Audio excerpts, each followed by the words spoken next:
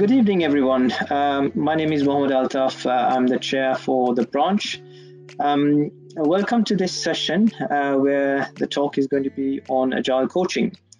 Um, as some of you may have heard from our previous series on digital transformation, we learned that many organizations have actually accelerated their digital transformation, and I guess Agile has probably helped in this because it's quite fairly easy and flexible. It can change easily.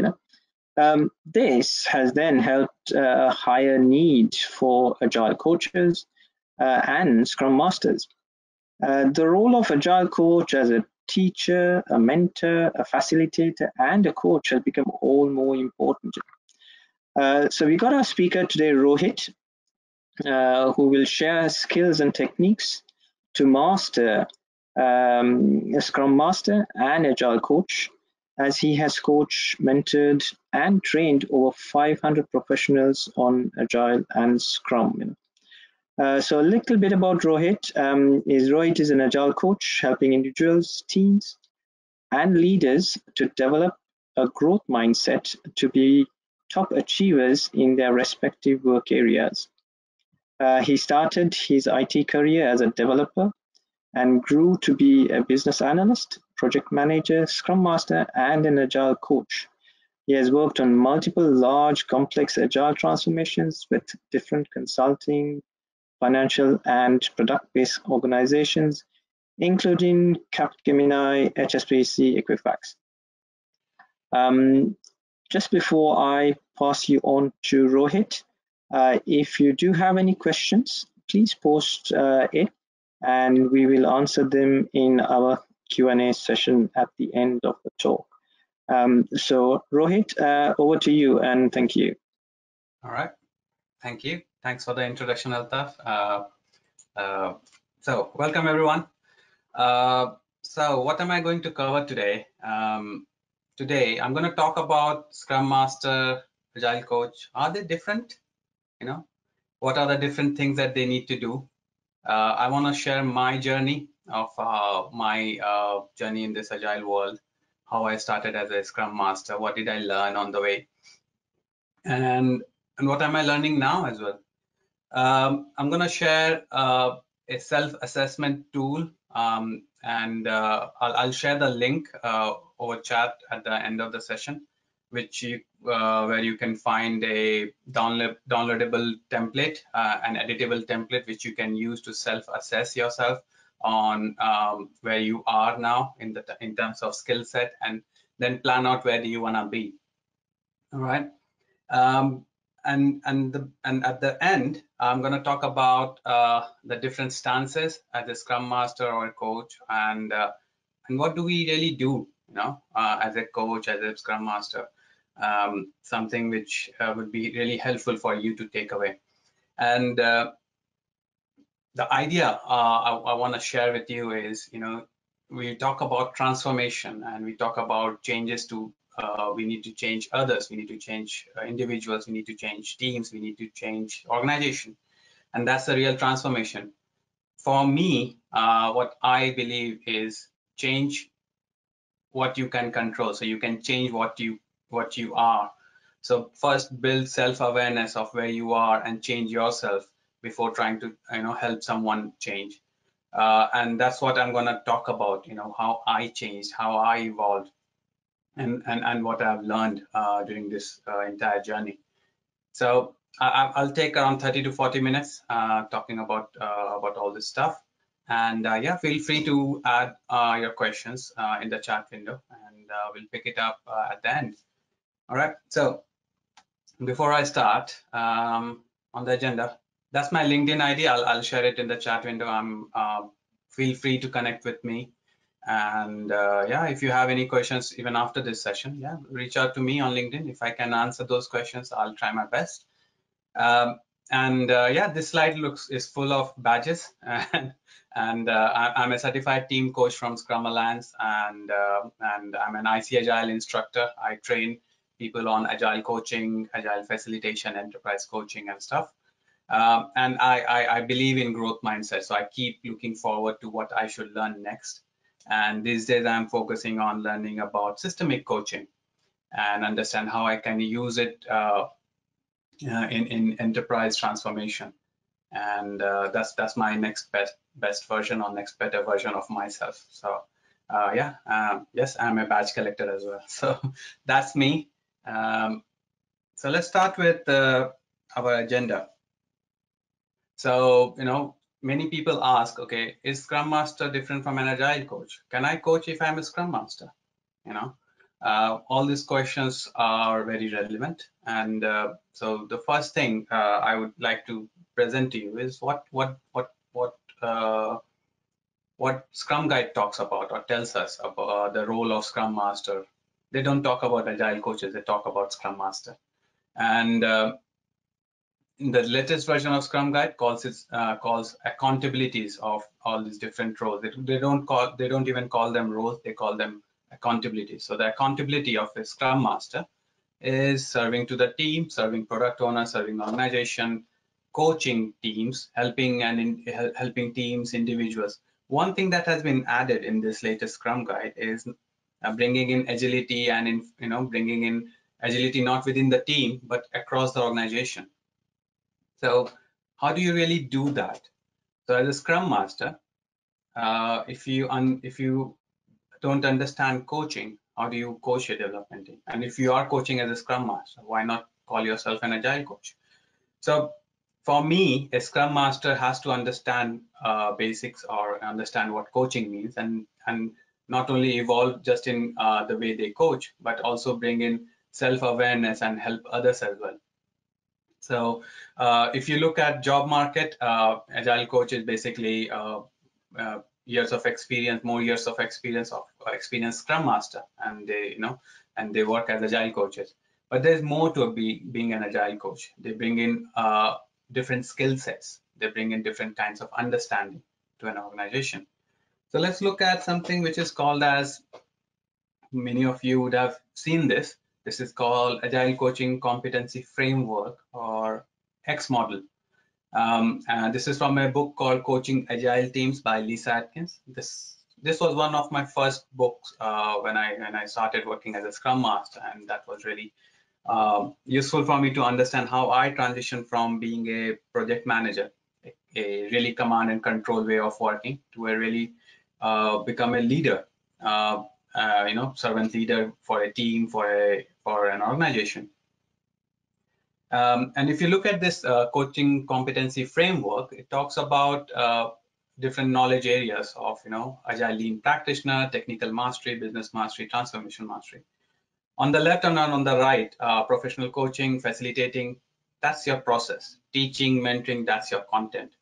And typically, I should not say typically, it's for me, my journey started when I started learning about what Agile means, what Lean means, and it was very theoretical. I read it, I read books, I joined webinars, seminars, meetups, and tried to learn about what does really Agile means and what Lean means. And though I was a project manager, I was trying to learn this. I come from a development background, so I had technical mastery. I would say I was not the best, but I had understanding of what technology means and what development teams are doing. And being in an organization for some time, I had understanding of business mastery. What I lacked was understanding of what transformation means, how I can help in transformation at the very start of my journey. And obviously, I had not started on professional coaching, facilitating, and mentoring, though I was teaching people about project management, but not anything specifically on Agile. I continued my journey. I started my journey. I got this opportunity to work as a Scrum Master, and it was very, bookish way of starting my journey. But the thing that helped me was the other experienced Agile coaches working in the organization who saw that I'm not able to enable a team, enable and empower an individual to take their own decisions. The team saw me as a senior development team member. They used to be dependent on me to make decisions on their behalf. A product owner would ask me, oh, you know the business better. Can you write the acceptance criteria? Can you manage the product backlog? What can I prioritize? I was still a bottleneck. I was not enabling anyone. And one of my mentors at that time, shared his observation saying, you still work as a Scrum Master, but you're still doing things what they need to be accountable for. And how are you enabling them if you're still doing their work? And I was introduced to this book, Coaching Agile Teams, and that's where that was a turning point for me to learn more about coaching. One thing that you would have realized as a Scrum Master, when any new Scrum Master comes in, the first thing that anyone is asked them is to start facilitating Scrum events, So, and that's where I also started. So I was facilitating, and I used to see, I'm still doing a very command and control way of facilitating. All right. I used to do daily Scrum. I used to do sprint planning, and I used to ask, okay, can you go next? Can you go next? Can you tell me this? Can you tell me this? And it was all very command and control, project manager, Scrum Master transition period. But the more I learned about coaching, the more I learned about how do I let go of things, how do I let go of that control, how do I let go of my self-belief that I need to be accountable for certain things. I started understanding how I bring it in my facilitating. I understood about powerful questions. I understand, how do I, what powerful questioning means, where do I use it, when do I use it? And that made me learn more about coaching skills, and understand how do I build rapport, how do I build trust, and I started using it in my facilitation as well. Things I learned during the course, I learned about life coaching. I became a diploma. I took a diploma in life coaching, and because it was not just because I could not learn from the books. I realized the more I learn from the book, I put into practice. But I need someone who has the real experience to share where I can learn more. And that's why I went for training and then learn more about coaching. And there are a lot of different coaching techniques like ORSC, organization relationship, and systemic coaching, coactive coaching, and life coaching, NLP. I picked up a mix of life coaching with NLP, and that worked for me. I wanted to explore that area. And in facilitation, I learned about liberating structures, and that also helped me learn about teaching. So there I learned about training from back of the room, and that all this stuff helped me become a better mentor. But over the period where I realized if I'm focusing on the left-hand side and the right-hand side, I can't continue on everything in all the dimensions with equal eagerness or equal speed. So I let go of some things because I wanted to learn something new. I let go of something which was stopping me to do that. I let go of technical mastery. So, the more I let go of it, I was able to enable individuals and teams to make more decisions on their own. I was able to let go of business mastery, though I understood what business was all about. I was able to enable a product owner or product manager to, take those decisions on their own. And then I realized, how do I really transform anyone? And the more I learned about coaching, the more I improved in transformation mastery. So that was my journey. Though today I think I am still in the journey to learn more about coaching and explore more about transformation. And the more I learn about it, the more I understand there's more to coaching and more to what Scrum Master role is, more to what Agile Coach's role is. One key question that someone asked, is how is professional coaching different from Agile coaching then? So what my understanding is, professional coaching helps you build that skill set of a coach. How do you listen actively? How do you build that empathy? But as a professional coach, you don't bring in an agenda. The agenda is set by a client in a professional coaching. So someone will come and say, oh, I want to learn something. I want to achieve something. this is my goal. So all the agenda is set by an individual or a client. So professional coaching, they don't come, a professional coach will not come with an agenda. Whereas an agile coach has an understanding of coaching, but brings in an agenda to help an individual, team, or organization to become agile and more agile and live and breathe it. So professional coach, no agenda. Agile coach has an agenda to bring in agility. And that's a key difference. So an agile coach, using all these different techniques or different skills of facilitating, teaching, and mentoring, they will try to bring in agility. And at the end, during the the last section of this session, I'm going to talk about how do you really move into, or how do you realize I need to teach now? How do I need? When do I facilitate? I'll share one of the tricks that I try, and that can be a takeaway for you. All right. So that's something which these are the different skills that an agile coach should have. So based on this, this is something called as Agile Coaching Growth Wheel, and that's the link. I'll share it with you in over the chat. So this talks about when we created it in I think it was in 2018 in one of the coaching retreats, Scrum Alliance coaching retreat.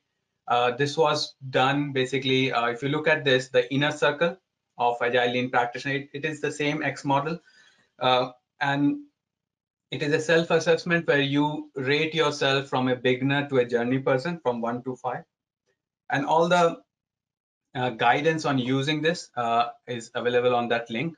The idea basically was when we, as an individual, you stand at the center and then move forward and say, oh, if I am facilitating learning, that is your teaching, where am I? How much I rate myself. So you rate as of now, and then see where do you want to be, maybe say 3 months or 6 months down the lane, and rate yourself in future, and then plan out how do I really achieve this growth. Okay. Many a times you might want to work and get a mentor and talk to them, saying, oh, I want to improve as a facilitator, and right now I am still a practitioner or a beginner, and I want to be more of at a 3 or a 4. How do I do that? So you need to work out, oh, I might want to learn this, I might want to practice this. Okay. So there's a lot to this. If you go on this link, we had tried to create a lot of different different things, different indicators that will help you rate yourself and self-assess. So again, as I said at the start, change starts with you. What you can change is, what you control, you can change. So the self-assessments help you become more aware about where you are, and then you can make a calculated or informed decision of where do you want to go or what do you want to become or be in future. Okay, so try it out and see how it works out for you. If you have questions, maybe send it over to me on LinkedIn, and I'll see how I can help. All right. So that's your skill set, that's your self-assessment. Now, let's move on to what do we really do as a Scrum Master? What do we have to do as a coach, right? And I've been telling you all about change yourself first, and then try to see how you can help others change. Okay, so this is a very good famous quote from Peter Singh. He's the author of the 5th Discipline. If you ever get a chance to read that book, it's a very interesting book talking about system thinking, mental models, and how do you build a learning organization basically. And it will give you a good insight of how do you help someone evolve. And it is not about changing someone, it is about being a partner in their journey to learn something, partner them in that change cycle. And that's the place where people resist, because that's the unknown, right? People are always scared of unknown thing, and that's why they resist change. And as a coach, as a Scrum Master, you need to partner that. So what do we do? Well, how do we identify, when do we be a coach? When do we become a teacher, mentor, facilitator? So I call it different stances when, based on what I observe. So one of the key skills of a Scrum Master or an Agile Coach is to start with an observation. Okay, so you start observation. Based on your observation, you make assumptions. So when you make assumptions, you might say, oh, the team is not doing this, the team lacks something, or you see some kind of toxins, you see some kind of things not working for the team or for an individual. So you make an observation, you make an assumption, but obviously that assumption is based on your own belief. So you go and validate that assumption. Might be by sharing it with the team, saying, oh, I'm observing something, what do you guys think? Maybe work with another Scrum Master, another coach, and share, oh, I am observing this, my assumption is this, what do you think? And validate it, and then come up with some actions or steps to improve. All right, so start with observation. That's one of the key things. What I'm talking about here is something called as will and a skill metrics. How willingful an individual is towards a change or towards trying something new, and how skillful an individual, a team, and this metrics can work at an organization level as well, trying to understand how willing the organization or the leaders are, and how skillful the organization is towards achieving something new, achieving something different. All right. So what do you do? What do you observe? So if you observe, there is, let's take an example of a team who has been working on a legacy application for years and years. They are happy, they are highly skilled, they know in and out about the product, but they're not willing to now try something new. Their will is low, they're not motivated, they are happy with their in their zone, right? And something which we call as comfort zone. They are scared of coming out of that comfort zone and go into their challenge or challenging zone. So if you read a book called Scrum Mastery from Jeff Watts, he talks about 3 zones: comfort zone, challenge zone, and then panic zone. Okay, so there are times when people, if you motivate people and try to push someone to come out of their comfort zone, they might quickly go from a challenging zone to a panic zone, and that's scary, right? Everyone is scared of going in that panic zone. So observe what's going on with an individual, team, organization. Are they low on will to move forward or try something new? That's where you need to motivate them. That's where you need to, put on your mentor hat and say, oh, guys, look at this. I have worked in a similar situation. I have some stories to tell you. There are some good things waiting for you. Do you want to try this? And offer. And one thing that I always say, don't, when you want to come out of your command and control way, try offering your help and see if others are willing to take your help, willing to take your advice. If they're not willing, how do you motivate someone? How do you try to see someone will pick that advice up? And if they pick that advice up, they become more accountable towards that goal, and you come out of that command and control way. Okay, so low on skill, high on skill and low on will. Be a mentor. Wear your mentor hat and try to motivate. Try sharing some success stories, and try sharing something which is relevant in the market, and how fun it would be to try something new and different. What if they are low in will, low in skill?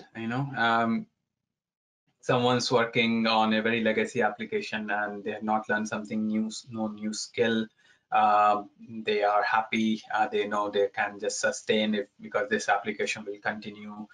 But what if the organization is going to kill that product and come out? Will you let go of that person? So if there is an employee, why not invest time and invest effort and put effort and get this person and a team out of that zone, and even an organization who might get overtaken by competitors if they don't have a will or skill to overcome or move forward. Companies like Nokia, who were once a market leader in mobile industry, they were overtaken.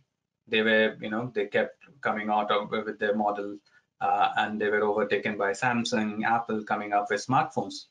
Yeah, so they did not go out in high, coming out of that comfort zone and trying out or challenging their competitors. This is the zone where you want to be a teacher. This is a bit directive, where you want to teach someone something new, okay, and then show them that there is something that can be exciting, that they can try out, and help them learn.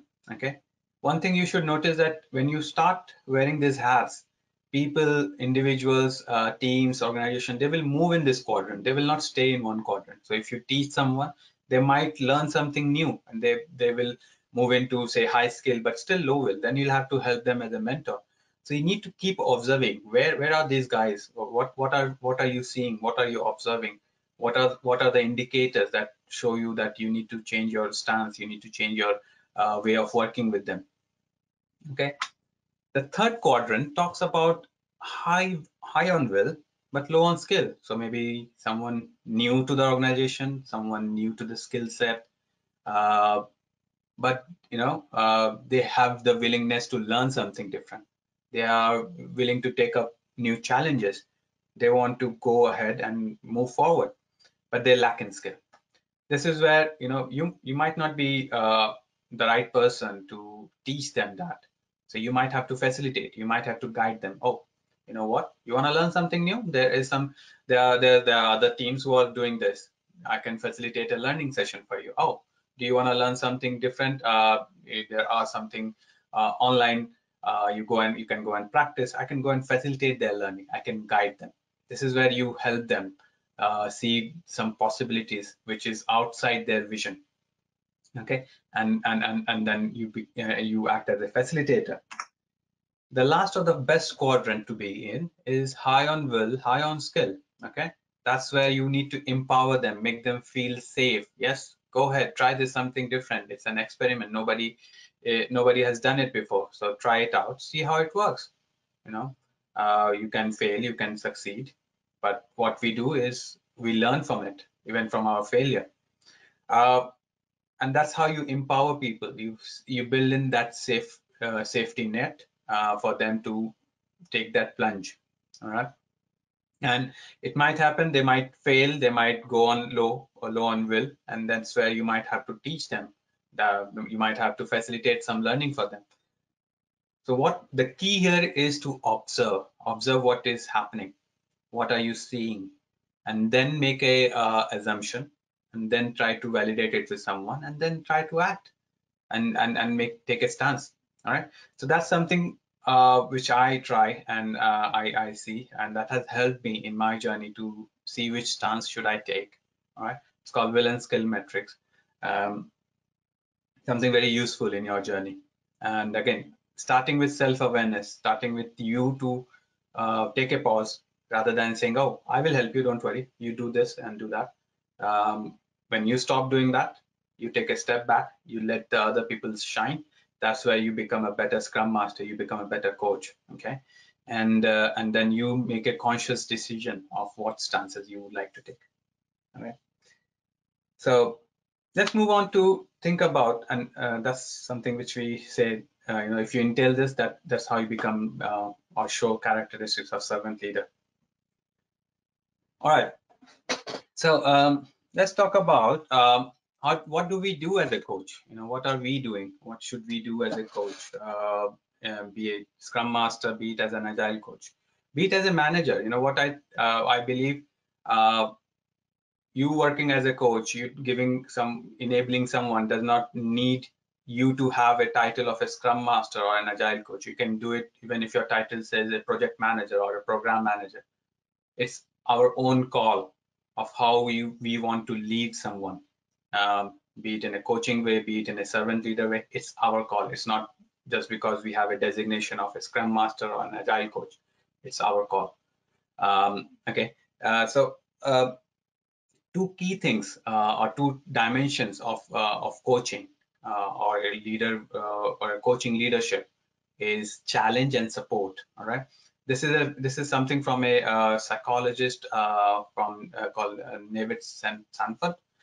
He came up with this challenge support metrics in around 1960s, and it's very useful to understand what do we do.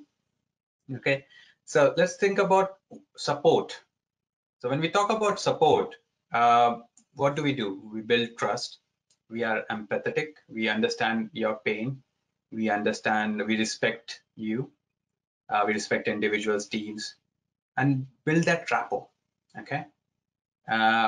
What about challenge? So we challenge their beliefs. We ask them those powerful questions. We ask them, what else can they do? What new can you try?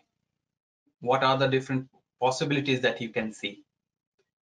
And this what the psychologist and Mr. Sanford said was, you need to have a mix of challenge and support uh, to have that perfect growth. Okay, if you either if you try to do more of support or more of challenge, you won't get the right amount of performance or growth from an individual. So let's see what happens if we go either ways and provide them more support or more challenge. So let's start with low support, low challenge, and it's self-explanatory. What happens is, and again, this quadrant is for you to observe, for an individual, for a team, in an organization, what's going on. So think about what's going on. If I see people with low inertia, people with apathy, they are dull, they don't bother. Why are we doing it? I don't care. I'm not motivated to act. Yeah, I'm happy what we are doing. I don't want to change. I don't want to learn. If they are in that zone, if you see that, they are neither being supported, they are neither being challenged enough. So that's where you need to say, oh, I might want to go ahead and say, move on and move forward and say, let's challenge them further, let's support them further. Okay. But again, it starts with our self-observation. What if we are challenging them rather than and not providing any support? Keep asking them, oh, why did you not even try this new approach? What made you again continue this this work? Why don't you try something new? Why don't you go out and learn something new and come back? That's a stressful zone. That's everything is on you. As a leader, I've given every responsibility to you, and that's a very scary place for to be. That's where people feel defensive, may become hostile, may leave your organization. You will see more conflicts, people not speaking up and telling you you're wrong, we should not even go try this. So if we are, as a coach, as a manager, trying to challenge rather than and not even providing some kind of support, that's a stressful zone. So identify, see, observe what's going on with people and teams and organization. Are they stressed out? Are we challenging them beyond limit and not providing them any support? Let's look at the third quadrant, where we are very empathetic. We are actively listening. We are providing them lots and lots of support. That's where lots of managers build good rapport and have that connection. It's called cozy club, where people are happy. People are very happy and believe that, oh, whatever they are doing is good enough. They come up with new ideas, but it's within their own boundary of success. They know this will work. They are not coming up with something innovative, and they are not moving out of their comfort zone and trying something different. They are always using some tried and tested things. That's your cozy club. That means you're supporting them, and you have a very good relationship, but not good enough to challenge. Right? The right amount of challenge, the right amount of support leads you to the fourth quadrant, where you will see people, that's called a loving boot, high performance quadrant, where people are trying out something new. They feel safe to speak up. They feel safe to say, oh, this experiment might not work, but let's try this out. Let's see if we succeed. Let's see what we learn from it. Okay. And bring in new ideas and help you learn and help you achieve something which your competitors are not doing. And there is a healthy competition of moving forward within your organization, and that's what you want. That's the happy spot. That's the best zone that an individual, a team, and an organization can be, with the right amount of challenge and the right amount of support. And and this quadrant is for you to observe what's going on. Where should I focus? Should I move on and try to support, And as a coach, as a Scrum Master, you might have to support. It's not just challenging, going on, keep on learning, keep on doing new experiments. It's not always going to work out like that. So find the right balance, and it starts with you to understand and observe what's going on, and then challenge yourself. Where do you want to move forward? Okay, so that was my last slide on this topic. That's me. That's my LinkedIn ID. That's my Twitter ID. If you feel you want to connect with me, feel free to do that. I'll post it in the chat window as well. And yeah, that's from me. So if Altaf, you want to come back, I'll share the links that I Thank you, Rohit. So we got a few questions. Let me just bring this up. Rohit, if you can just put your last slide up with your contact details, that'd be great, please. Okay, I'll do that. Is it up now? Yeah, thank you. Okay. So, yep. Right, let me just get these questions up here. How can I go to the chat window? I can't. Oh, here it is. Sorry, I can see it now. So, any tips on mentoring codes of practice? Sorry, say that again. There's a question here. Any tips on mentoring codes of practice? Can you elaborate? Mentoring coach practice as in? I am not sure. Peter, I don't know whether you can, in a chat window or the question, if you can elaborate on that. Let me just look at, just while that's happening, you've also asked a question about does BCS offer coaches? To be frank, I am not sure, but I'm sure we can sort of try and get some answer to that, If for the first question, if you can put in what they want, I might be able to help, but I need to understand what's the question now. Yes, that's the thing. I'm also not 100% sure what that was. Let me see. The other one is asked about sort of books, where you can buy some books of these. I guess most places, Rohit. Yeah. I'll suggest join a meetup group. There are a lot of these days. There are a lot of online meetups happening. Find out what works for you, what time zone works for you. Join those sessions and see what people are talking about, and then go and invest on books. Yeah, start with one of the books from Lisa Atkins, Coaching Agile Teams. That can be a starter.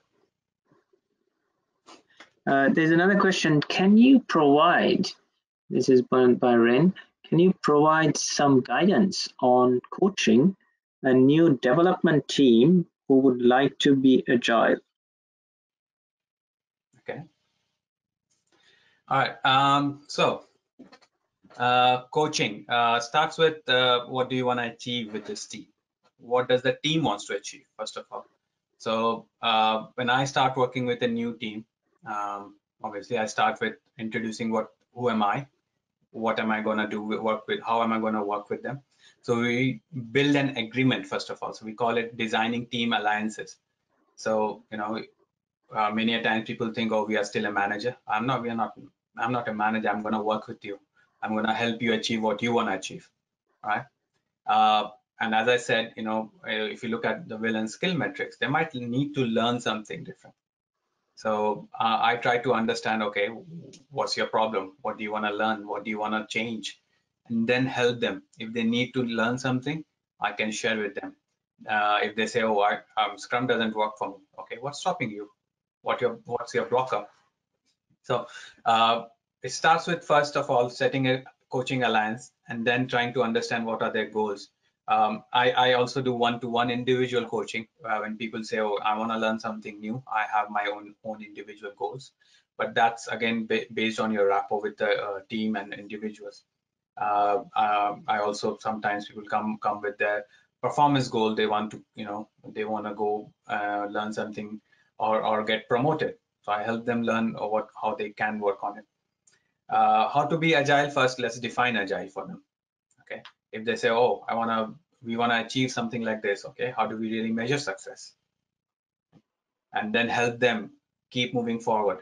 So one thing that we always forget is, if we come up with some actions, we forget to come up with a success criteria. Help the team identify what they would like to improve on, and help them identify what are their success criteria. And if they keep doing some experiment, they will identify something new to do. Okay, and yeah, keep doing those sessions with them, help them identify what their areas of improvement, and yeah, share your observation. One way to help them to see what they can't see is to float out ideas, float out your observation.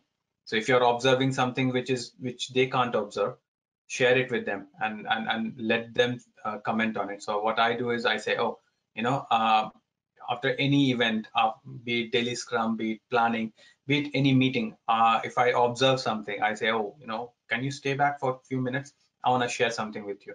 And this is again based on my coaching agreement with them. I have made sure I will share some observation, and I leave it up to them. So when I offer or share my observation, I let them say, oh, what do you think? What do you think about my observation? And I let them talk about it. The best thing is they talking about it and coming up and saying, oh, we did not observe this. Oh, I think this is happening. So it can be conflict, underlying conflict, and all those stuff. And something very easy. People are not willing to do pair programming, okay?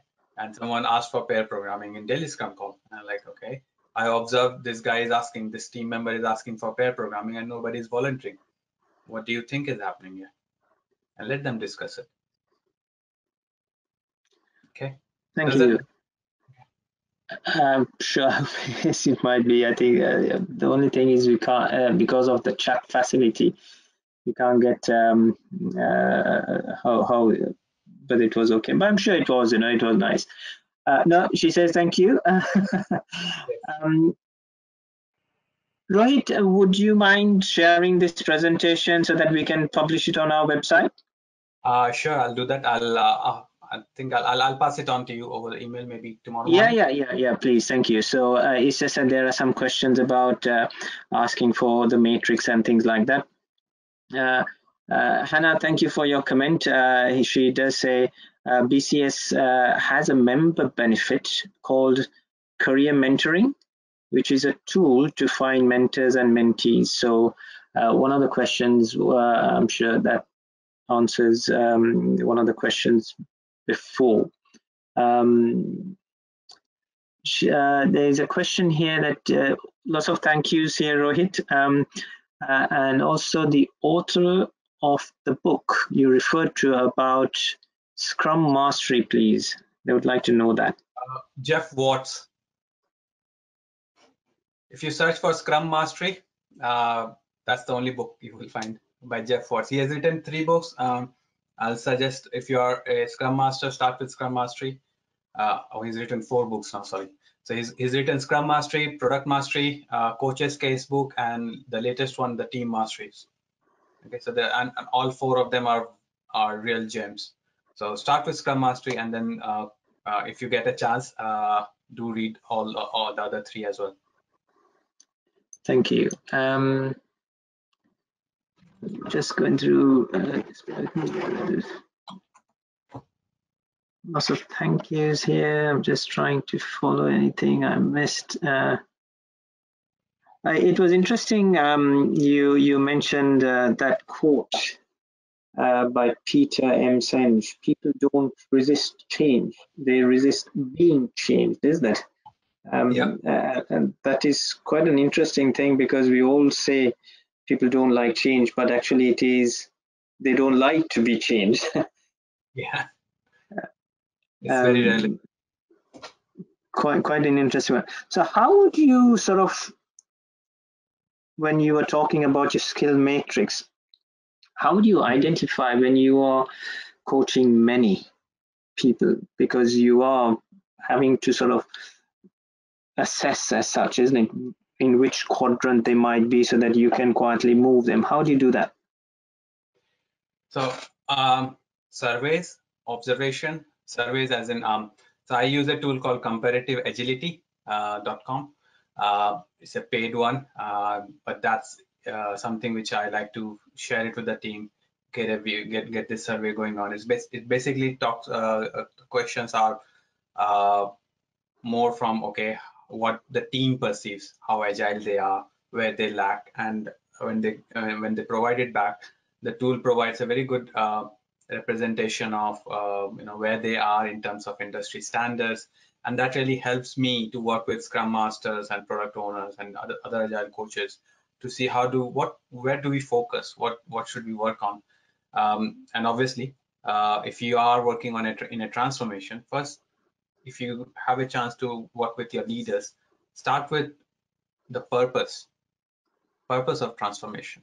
Why do you really want to transform? What's the benefit? If you have a real vision, you can then get the team to align to that vision. Okay.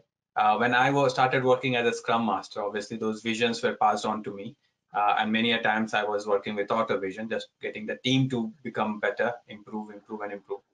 The thing that happens just working with a team to optimize their work and improve them, you reach a silo optimization.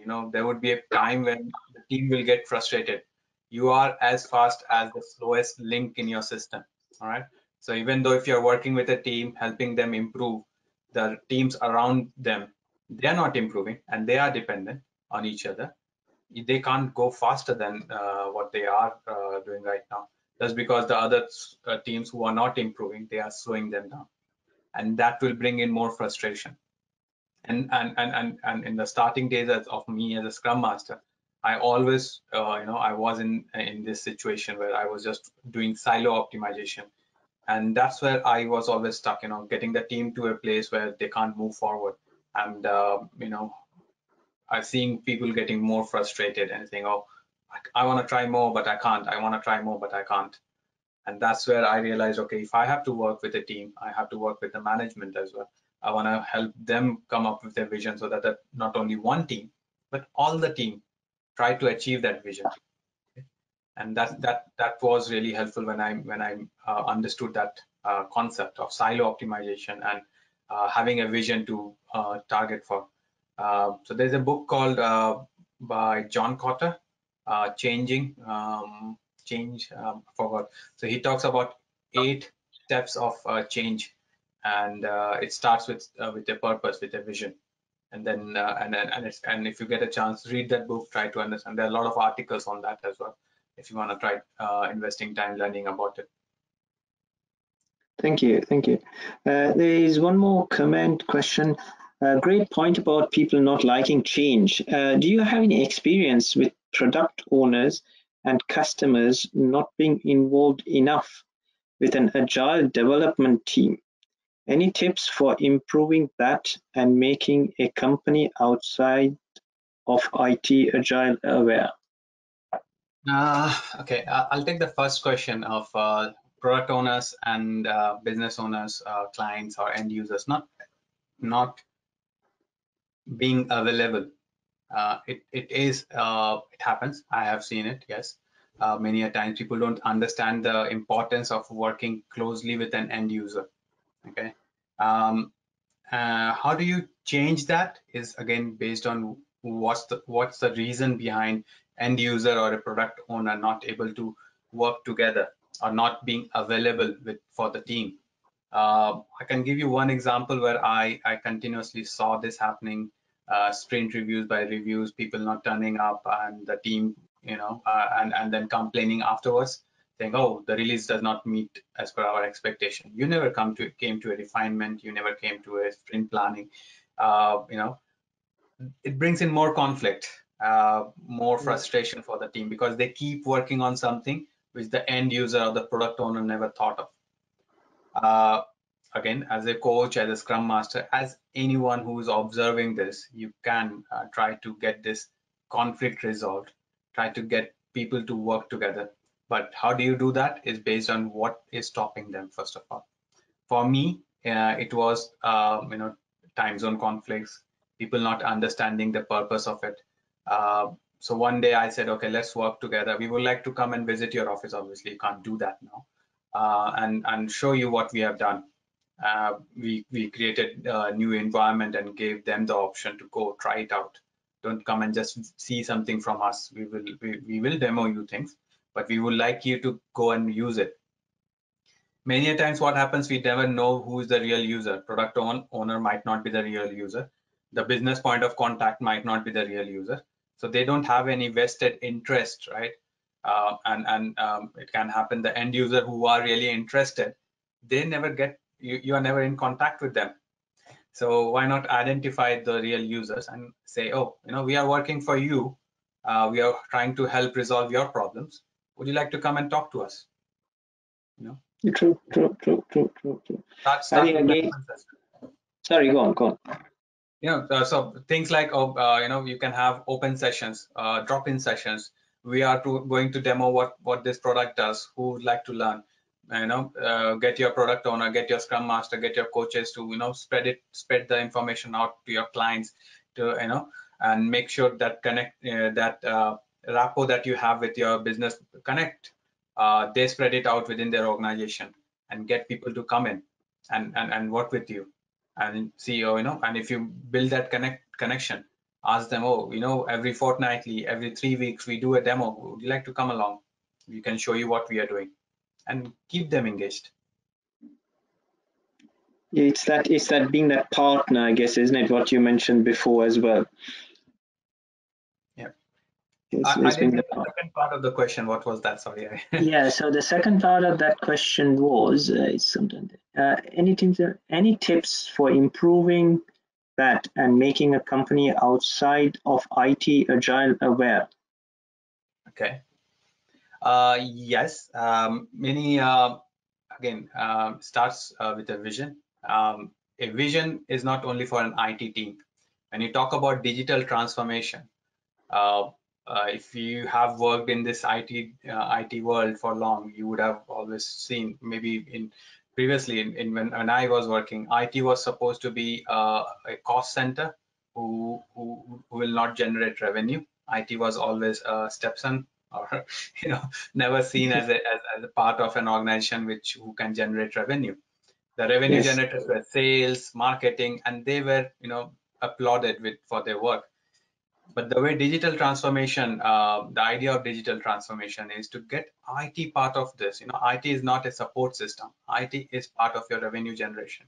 If you're marketing, if you're selling something, things I've observed, long time back, sales used to go and say, talk about product features which are never even developed, and then come back and say, oh, we have sold this, we have sold this stuff, now you have to develop it.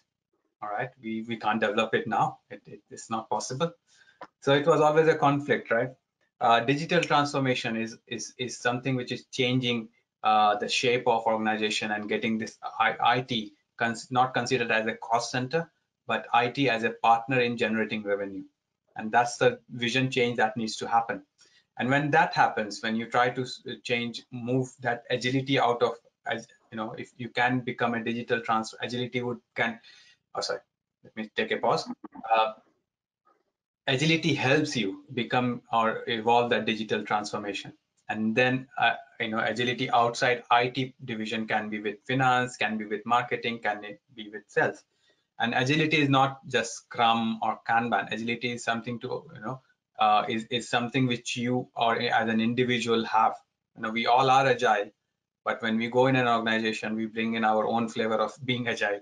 We try to be more command and control at times, rather than being agile and being nimble and flexible to what people are asking for. And again, it starts with you. What kind of agility would you like to bring in? What kind of agile would you like to be?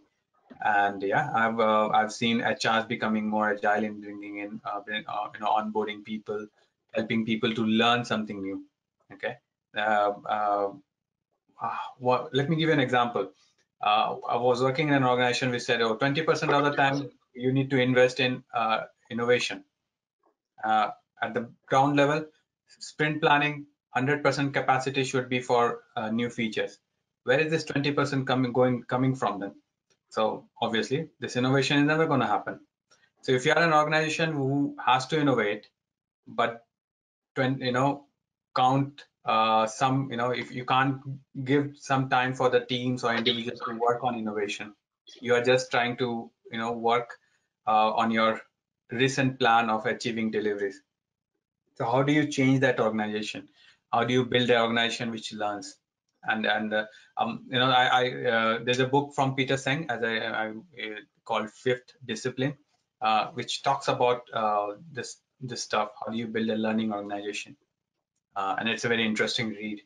If you get a chance, do read that. Interesting, very nice. Thank you. That was interesting. I guess we can have one more question here. Can you highlight the value of a product owner? Okay. So let's go by Scrum guides. Accountability. Product owners are the business owners, are owners of the product. They have a vision to take the product. They understand the business outside the organization. They understand how competitors are going to evolve, what's the market. So they understand market, they understand competitors, they understand the users. Okay, if you have a product that is more customer focused, they are business minded people who have an understanding, some understanding of what problems are. Some understanding of IT, but a lot more knowledge of business. So they don't have to provide you solution, they need to provide you problems, and as an IT partner to solve that problem, you provide them with how you can solve that problem. So they add value by bringing in that business knowledge, they're bringing in their negotiation skills, having that vision of how this product can evolve, and having a courage, having courage of speaking up, saying no to new demands, and saying no to a lot of management requests.